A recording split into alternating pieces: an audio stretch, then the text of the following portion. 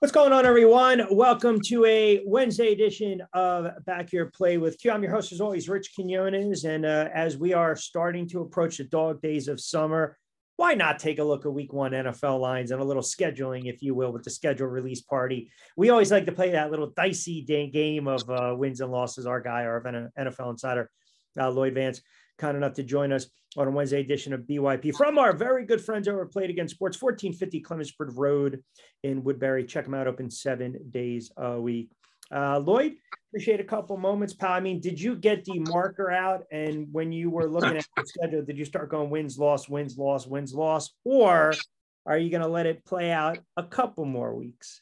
Yeah, Q, I started hearing from my relatives that are Eagles season ticket holders, and they already started doing the whole schedule, and they got them at 14-3 already. So it's crazy. You got to wait and let's see how it plays out, all this stuff, and there's mini camps, OTAs, and then we move finally to training camp in late July, and then on from there. So there's going to be a lot of changing with these rosters. Obviously, these teams have 90 players on their roster right now. Everything's pretty fluid, but hope springs eternal all around the NFL whenever that schedule comes out.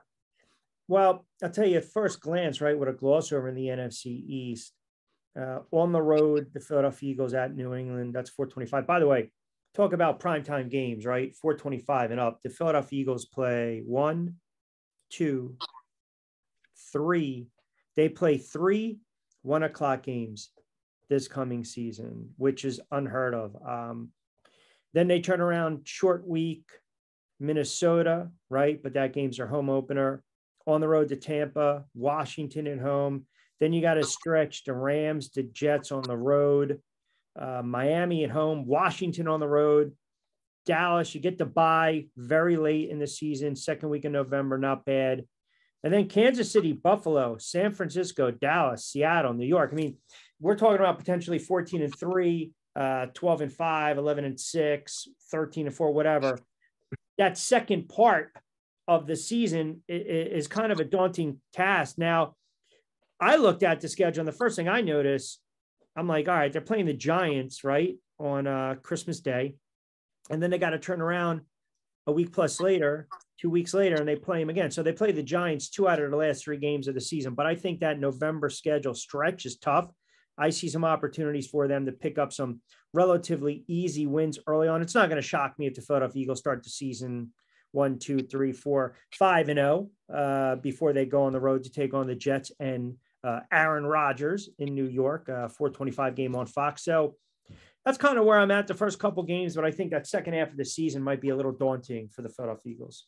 Yeah, Q, and it's going to be interesting because, as you know, all season, this past one, I just kept talking about they weren't facing a lot of marquee quarterbacks, and some of the matchups were kind of, lacking. So yeah. We'll see this year. Right now, in terms of winning percentage, the Eagles have one of the toughest schedules. So we'll see how that shakes out. But you want to see them against those quality opponents and see if they can handle that. And I did notice the same thing you did there on Thursday Night Football. One time and there are Sunday Night Football a couple times, and they are one of the marquee teams out there. So people want to see them, and they always draw good numbers. And also, Philly fans travel really well to those away games. So, the NFL definitely views them as one of their upper echelon teams, and we'll see if they're able to play that out. Obviously, everybody's extremely excited about the Eagles. I know last week we kind of talked about their draft and their roster. And I hearken back to that old dream team quote that I got from Vince Young so many years ago. And you just wonder, with this roster and all the talent they've assembled, can they live up to all the hype? I am particularly interested in week 11. They're at Kansas City on Monday Night Football, the rematch in terms of the Super Bowl, and seeing if they, close the gap between Patrick Mahomes' offense. And, the Eagles have really concentrated on defense this offseason, and we'll see if they're able to progress. Yeah, that dream team season, I mean, their season fell off the wheels when the Giants waxed them on the road. That was Victor Cruz's coming out party with the 2 touchdowns, Jacobs with the wheel route, 2011. Giants went on to win the Super Bowl that year, coincidentally enough. And they've got 1:00 games, which bodes well if you're a fan, because the Eagles have all these 425s. What's interesting too, though, is when you go back and you look at the Eagles, kind of that teeth of that schedule, you got to factor in too, quarterback play at that moment, ground game at that moment. Are they getting to the quarterback in that moment? I'm talking about late November, right?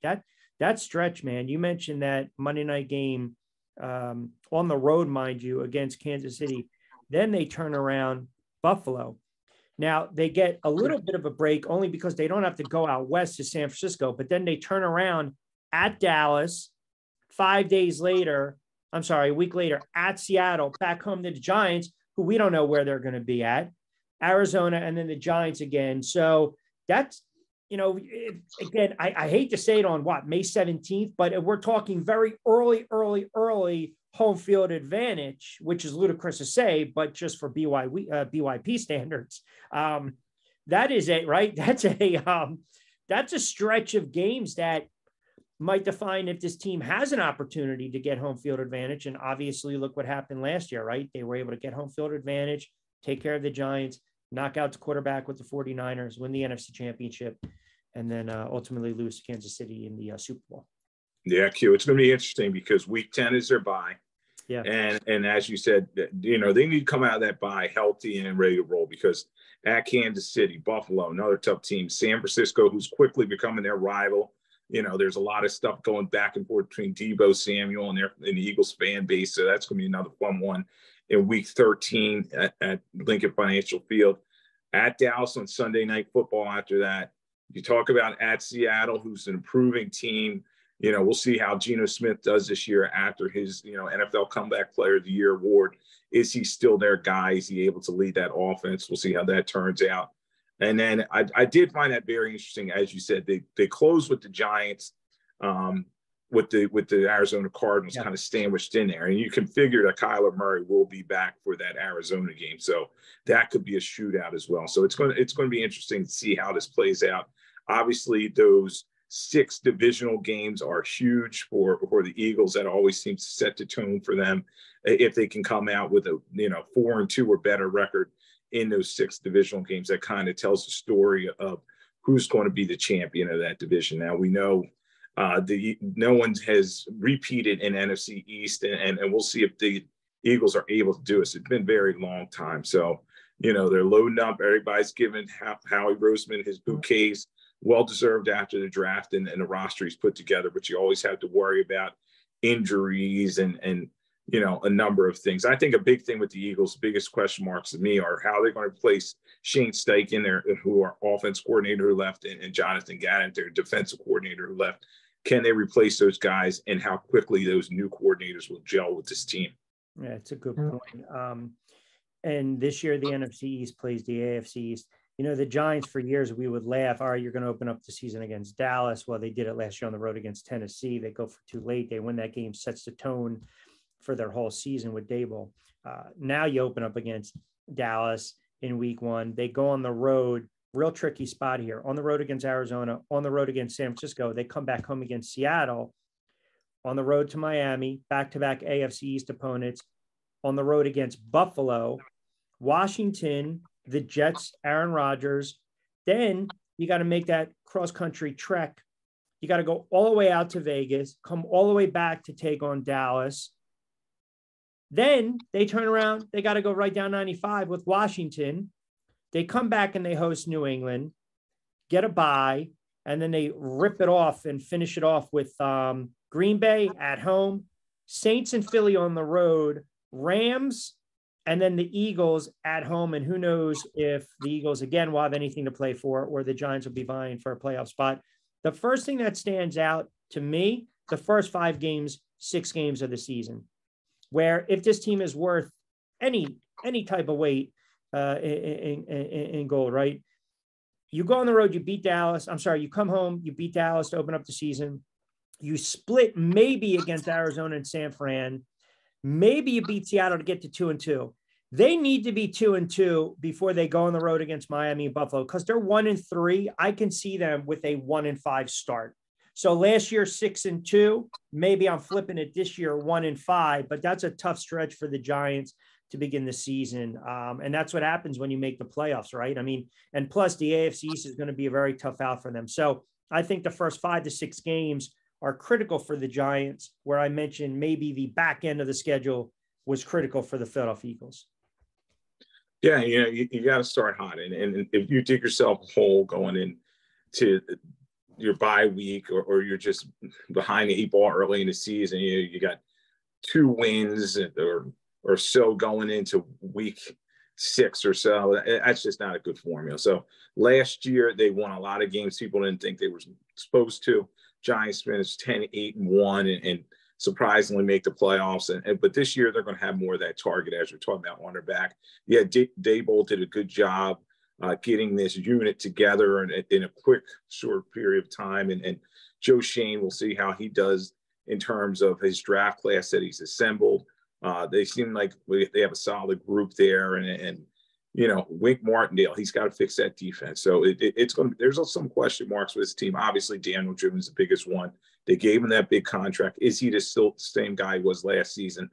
He cut down on a lot of his turnovers, which was Achilles heel in the past. And he's going to have to do a good job. Particularly, he should lean on Saquon Barkley. And I want to see is Barkley going to come back in under that franchise tag? I don't think he signed it yet. So that's a big question mark going into training camp. I don't think he'll hold out. I don't know. I honestly don't know. So how important is Saquon Barkley to the Giants offense? Because obviously the Giants and Saquon are at a contract impasse. And I think what's happening now is you start to go down that slippery slope, right? And the last thing you want is to not have him available or out there. I mean, look, the numbers don't lie.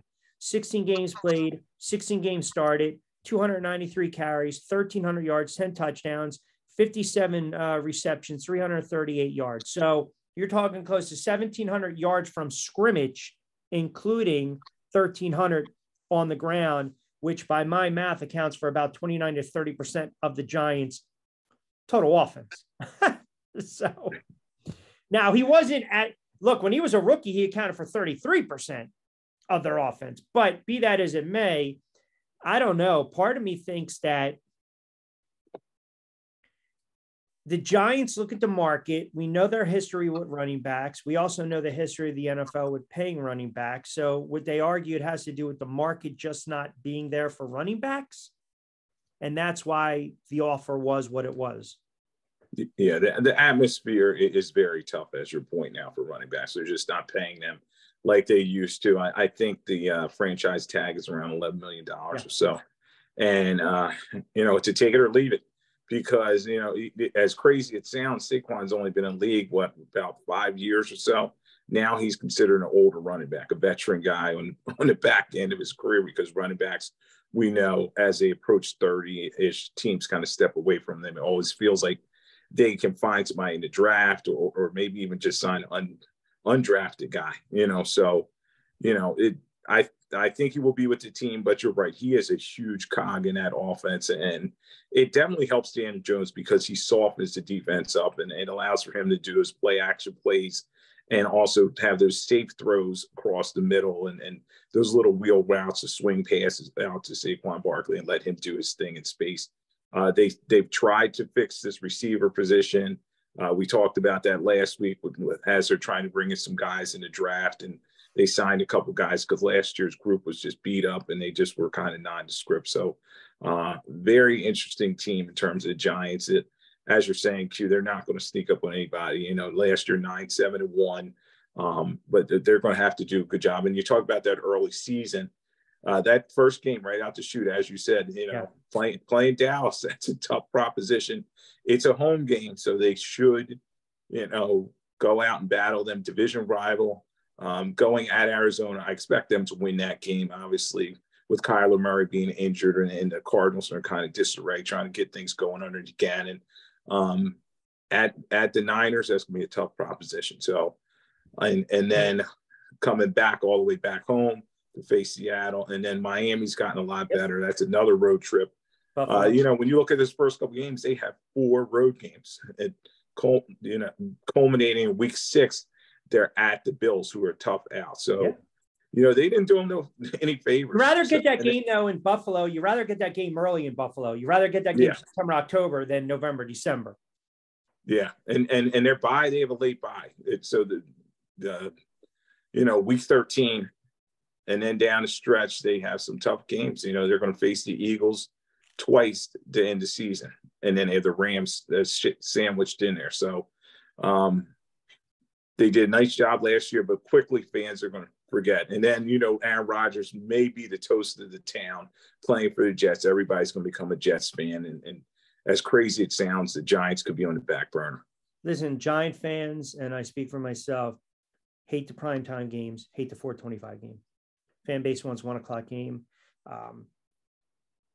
So again, they always get a handful of those, which is good. But what happens is when you make the playoffs, obviously you're one of the marquee teams, primetime, 4:25, 8 o'clock, whatnot. Real quick, before we go to Washington and Dallas, you mentioned Saquon. So at the bye week, apparently the Giants put an offer together on the table for 12.5 per year. And one before the start of free agency reportedly worth 13 million with another million in incentives. So now you're talking 13 and change, 14. He's not a $20 million running back. He's not a $15 million running back. I mean, the injuries are still a concern, even though he played 16 games. It's still a concern to me. And you want to see him out there because, yes, he is a big-time offensive weapon when he's out on the field, and he showed this year he can be healthy.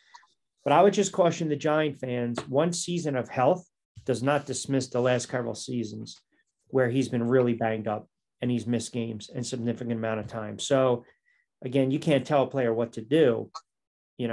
That's why they have the agents, family, friends to advise him and whatnot. But I don't know. I think he's going to be hard-pressed if he turns around and he sits out. It's not going to be a good look. It really isn't. I think I personally, I think that's where this is headed. Yeah. And, Q, he needs the reps. Yeah, you cannot go that Le'Veon Bell route where you sit out the whole season because, as you're saying, the position is just not what it used to be. Back in the day, everything revolved around that bell cow running back. It's just not the way it is anymore in the NFL.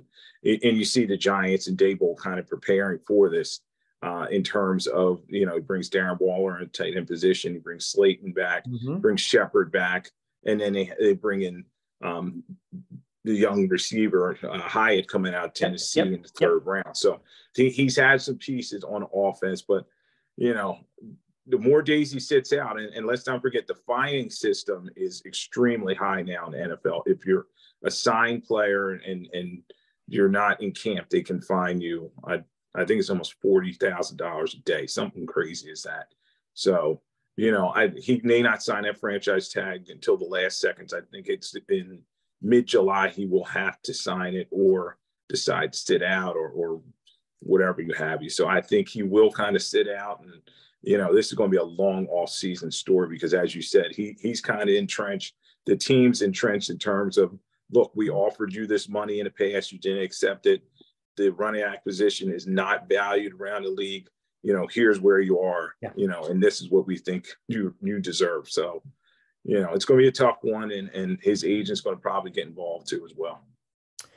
Wednesday edition of BYP with Q. Rich Quinones here, our NFL Insider Lloyd Vance, kind enough to join us. Dallas Cowboys 12-5. They opened the season with the aforementioned Giants. So a little back-to-back New York meetings, Giants and Jets on the road against the Giants, at home against Aaron Rodgers. Still sounds funny to say.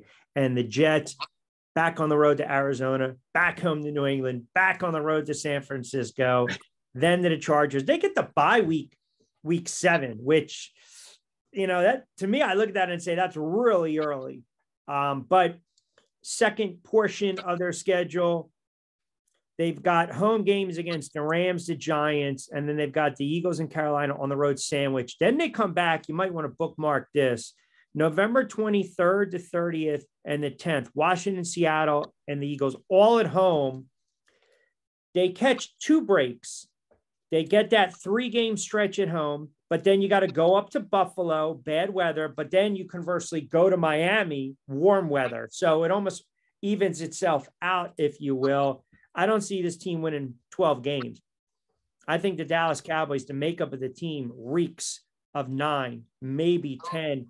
And what I've circled, and you tell me where you're at, the stretch where they have the Rams, the Eagles, the Giants, Carolina, Washington, Seattle, the Eagles, like that. After that bye, that second back end of their schedule, man, I think that's going to be a telling sign of where this team is. They need to get out to a fast start with those first couple of games. And realistically, you can say they can rip off maybe 4 straight to start the season and perhaps stub their toe against San Fran, beat the Chargers. Worst case scenario, 4-2 for the Cowboys going into the bye. Yeah, it's and really analyzing the schedule as you're going through it, I was like, man, they got a tough schedule. And we know Dallas, typically they're up and then they kind of fall apart after that, the next season. So we'll see if they're able to break that trend. We know Mike McCarthy's on a hot seat. They were 12-5 last year in the regular season, and then they finally won that playoff game that they so needed, but then they kind of stumbled in the next round. So this is their chance to really say, okay, our program is established. We're not going to have that up and down trend that for so many years Dallas has had.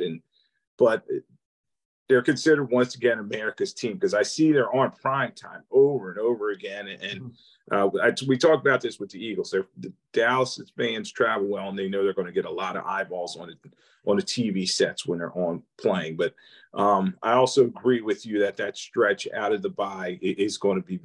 It's going to be tough, because I think the Rams are going to be one of those bounce back teams this year. I know last year they were kind of down with injuries and everything, but you have the Rams, then they're at Philadelphia. Yep. The Giants game's always tough. It's a coin flip. So if Dallas beats them on opening day, the Giants may beat them November 12th. And Carolina, obviously, that's a letdown spot for Dallas, but they probably should win that game. Washington, big rivalry game. And then you're playing Seattle on Thanksgiving. And then, then the season really gets constricted for the Cowboys after that. That Eagles game, I think December 10th, it's going to be a tough one. And then you talk about that 2-week stretch where they're at Buffalo and then at Miami back to back. That's really going to tell you if this team is together or they're already falling apart and kind of everybody's looking ahead to next season. The Lions, that's a tough proposition. The week 4 and the end of season, and then at Washington. So, 3 or 4 last games on the road. That's tough for any team. And then Dak Prescott does not typically play well away from Dallas. So that could be a tough stretch for them. I do kind of agree with you that this may be, I no longer teams are 500 typically with playing an odd number of games, but this may be a 500 type season for Dallas.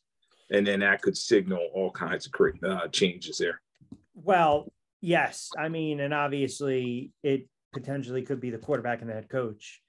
I mean, you almost have to say, to equate it to say the NBA with the Philadelphia 76ers, sometimes you got to drop the hammer. Sometimes you got to trade players. Sometimes you got to fire the coach, and there's no player, there's no head coach that's immune to that. So I don't think the Dallas Cowboys on paper, just record-wise, I don't see them winning 12. I don't, and I'm telling you, I think they're going to trip up late in the season. If they can come out to a nice start, 4-2, I think then you've got some opportunities to be, or at least to feel optimistic. All right.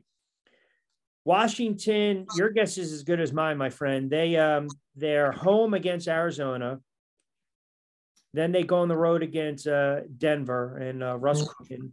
They come back against the Bills, on the road against the Eagles, at home against Chicago, back-to-back road treks, Atlanta, the Giants, back home to Philly, which that's going to be a dogfight. Then they got to turn around. They got to go to New England, Seattle, come back home to the Giants, at Dallas, home against Miami. They don't get a bye until week 14. And then their final 4 games of the season. You ready for this? If you're a Washington Commander team, on the road against the Rams, on the road against the Jets, who or you believe will be fighting for playoff spot in the AFC East, San Francisco, and then Dallas at home. I mean, this is just, if I'm a Commanders fan, you're excited about, everything kind of being tied up with the sale of the team, but this is a brutal, this is a hit or miss schedule with Washington. And I still believe, I can't even say this is a 6-7-8-1 team because I'm not sold on who's going to be under center. Yeah. Joshua Harris is, I'm hearing that the deal's going to go through pretty soon. And they're just working out all the legal ease and all that stuff. And he's getting a team that, man, there's nowhere to go but up. And they're talking about they need a new stadium and everything and all this. But the only excitement really is around changing an ownership, because you talk about this schedule. I'm looking at Q, and they're going to be a definitive underdog, quite frankly, almost every week, it seems, in a lot of these games. And that stretch, as you were saying, to end the season, particularly, you play Miami, then you have the last bye, which is week 14. And so if your team's beat up, that sometimes that's a little late to help get guys back and this and that. And then you have to go out to Los Angeles, play a tough Rams team who we think is going to rebound. And then, as you're talking about, the Jets are going to be a tough game, Niners, and then Dallas to close the season. So Washington, with an inexperienced quarterback in Sam Howell or Jacoby Brissett, who's a retread, I don't see many wins out here in this game. A good barometer game may be around week 2. They're at Denver, and we can see if this team is, if they're rebuilding or they're just kind of, playing out the string or what they're doing. Because Caleb Williams is out there. We know he's the big chip, the USC quarterback who's the Heisman Trophy winner. Are they putting themselves in position to get him, or what are they really trying to do this season? So it's interesting proposition with Washington. Yeah, they're now week 1, they are favored by 6. Okay. But then you mentioned on the road against Denver, got to be a dog. Buffalo, got to be a dog. On the road against Eagles, got to be a dog. Maybe if they squeak out a win or two and go to 2-2 against Chicago at home, maybe that's a game where they're favored. On the road against Atlanta, the Giants, Philly, New England, Seattle. Depending upon the Giants, maybe if the Giants sputter or they have catastrophic injuries, that week 11, they host the Giants. Maybe that's a pick 'em. Maybe they're a slight favorite in that game. But you're right. I don't see them being favored in many games this year. And to your point with the Dallas Cowboys about their head coach on the hot seat, I believe this is it for Ron Rivera.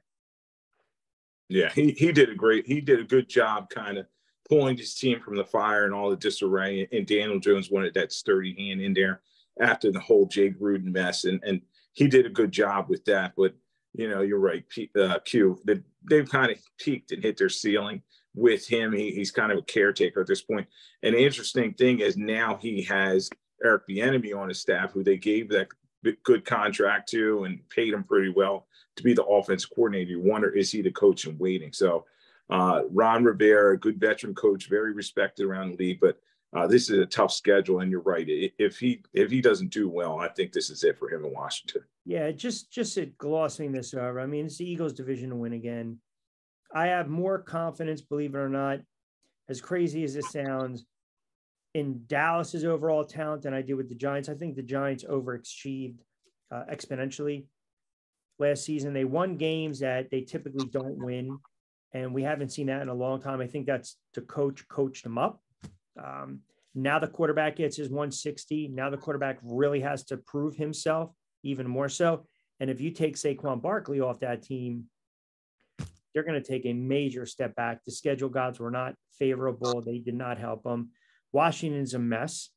I mean, it's just, again, it's the Eagles division, as crazy as it sounds, right? It's the Eagles division to lose. I mean, there's no reason. They are the prohibitive favorites. They're going to be the prohibitive favorites coming out of the NFC again. They're Super Bowl. They have good odds to win the Super Bowl and get back to the Super Bowl. So unless it's a scenario where, God forbid, Hurts gets hurt or they have some stretch of just horrible, poor play, they're going to be the team to beat in the NFC East, and they're going to be the team to beat in the NFC. Yeah, right now I'd have to agree with you, Q. And first you look divisionally, as I always say, and Hurts is the best quarterback in this division, and team's roster is loaded from top to bottom. They don't have a lot of weaknesses compared to the other teams in their division.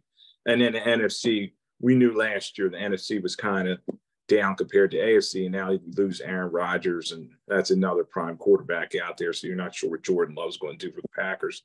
So I would say, yeah, the Eagles are a huge favorite. Do you know the line for them?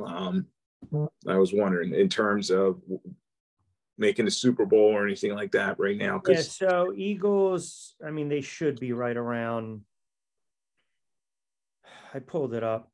I mean, they have arguably the best odds. I mean, I just saw, geez, you got to be kidding me. Plus 850. Are you kidding me? Wow. I mean, geez. Kansas City has the best. They're the favorites at plus 650. Actually, so the more I think about it, that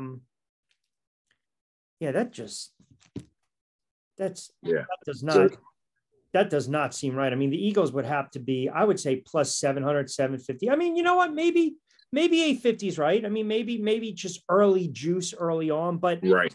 When we get to September, I think those odds will be around 700, 750. And then if they start to rip off 5, 6, 7 in a row, then they're going to drop to probably 600, 550. So yeah, let's just call it, I'll meet you halfway. We'll say anywhere between plus 750 to plus 850. Yeah. And right now everybody's saying, and I kind of agree, I know it's so early, but it may be a rematch. I mean, these two teams are looking head and shoulders above the other. We always thought the Bills would be in the mix. But the Bills kind of taking a step back, and Sean, you talk about being on hot seat. I think Sean McDermott's another coach you can list there, being on the hot seat. So, both teams, the Kansas City Chiefs and the Eagles, are prohibitive favorites in the conferences, and we'll see how it all plays out going in training camp. Bills plus 900, 49ers plus 1,000, Cincinnati plus 1,200. The Jets had the biggest jump at plus 1,800, and the Ravens sit at plus 2,000. But I think one team that people are going to prisoners of the moment, I think it's going to be Detroit. Until they shed that label of being a loser, a losing franchise, and get to a playoff and win a game, I can't justify, even if plus 2,200, I'm not laying anything on Detroit. I think, to me, it's more of you think they're due just because, right? They're inching, and here you go. And a lot of times that's not the case, man. Like, haven't we found this? Teams that we don't really expect a lot out of sometimes make the move. And then in teams when everyone in the betting public is like, this has got to be their year, this has got to be their year, they take a major step backwards. I'm not saying that's going to be the case with Detroit, but I would not waste any money on them right now getting to the Super Bowl, let alone winning it.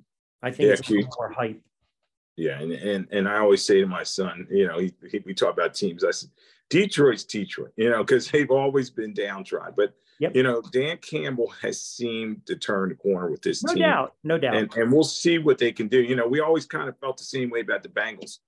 And Joe Burrow has been that great deodorant for that franchise. He's kind of turned them around. And they are, they're a team that can compete season in, season out in terms of the championship in their conference. So, when I look at the Lions, we're going to get an answer early because they're at KC to open the season. The marquee game, the Lions are going to KC. They have Seattle, then Atlanta, at Green Bay, Carolina, at Tampa Bay, at the Ravens. Yeah. So they have a lot of winnable games early in the season. The bye's not till week 9. They're playing Las Vegas in week 8 before the bye, and they're another team that's kind of, that we don't know what we're getting from them at this point. So, the schedule could be kind of favorable for the Lions, but you want to see, can they overcome that Lions jinx that we talk about? So, what's the biggest advantage the Lions now have going into this season? It's right there. It's that elephant in the room, man. Who's not in that division anymore? Yeah. Oh, yeah. Aaron Rodgers obviously not there anymore. Yeah. So I mean, at Green Bay. Yep. September 28th, and Jordan Love. We have to see a lot more from him. In his limited amount of starts, he just did not look comfortable in the pocket. was looked to run way too early. And they have a lot of work to do with him. So, Jordan Love, that's a huge step down from Aaron Rodgers. I know in terms of the locker room, Rodgers wasn't that beloved, but, I just don't know if Jordan Love is ready to step in and be that guy. Yeah. And listen, Chicago. So that only leaves Detroit and Minnesota. So if they can figure out a way to win their division, then right, it's a different animal. Lloyd Vance, our NFL writer, researcher, historian, PFWA award winner, former ESPN NFL network contributor, and of course, BCFHOF. That's a lot of stuff in that bio. Selection committee. And of course, the football father as well, at Lloyd Vance, kind enough to join us on a Wednesday edition of BYP. All right, next week, we got to keep diving into the NFC. We'll look at the rest of the conference, the divisions. We'll kind of recap some of the trades. I should say some of the draft picks by some of those teams in the South and the Central. So we'll have a little fun with that. And then you get through that dog day of summer, right? That stretch. And then we start to break for training camp. And we're going to blink. It's going to be August preseason. NFL is going to be back. Yep, before we know. But, right now we'll kind of sit back and just see how these rosters come together. Remember, 90 guys on all these teams, and they're just going to have it shake out. So we'll see how it goes. And somewhere along the way, some story will break that we'll be able to kind of dissect into something's going to happen, because this is, as you say, it's the NFL. It's nonstop, 24/7, 365. So he's Lloyd Vance, kind enough to join us on this edition of Back Your Play. Appreciate a couple moments, pal. All right, Q. Thanks for having me on.